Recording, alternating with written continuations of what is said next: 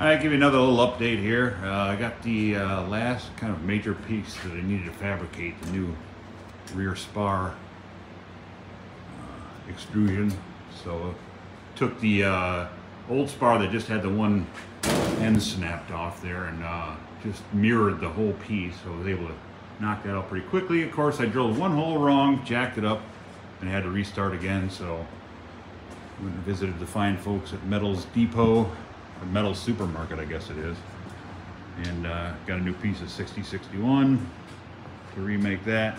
Got her up on here so I can work on it. I can tilt that. I had the airplane rolled all the way upside down so I could fit those new bottom skins, or new bottom skin singular on the left hand side to new ribs on the left hand side.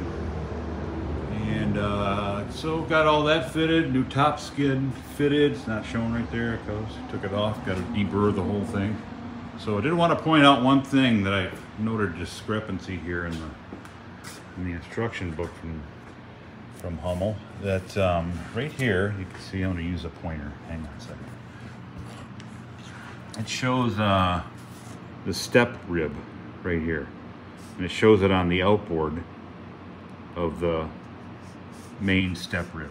Okay, so there's the nose, and there's the aft part of the rib across the spar there, and then the next one is, you know, 2 sections over, and then the step rib goes next to that. That's the one that's reinforced. And it shows it here outboard of this whole rib. This should actually be inboard right here on this line of rivets where that doubler is, or not doubler, stiffener is on the front side of the spar. So just one thing to note there when you're looking at that, this thing, if you don't look at the plans, you could mess this up. This rib, this step rib, it's just a half rib, goes here, not here. So I'll show you that over here on the airplane. And bring it around over here. So yeah, you can see right here where this, they originally had it in the book, it shows it would be attached to this point right here, but it actually goes here. So that's where your step rib goes. So just want to show that real quick. Let's see what else we got going. Well, nothing, I don't think, right now. Just fitting parts, getting ready to put these sheets on. The bottom skins will go on first.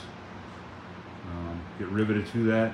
Top skins will go on, then nose skins. And once that's done, we'll be on to the outboard wing section for the left-hand side, and we'll have an old complete airplane. So 90% done, 90% to go. Thanks for checking in. We'll see you later.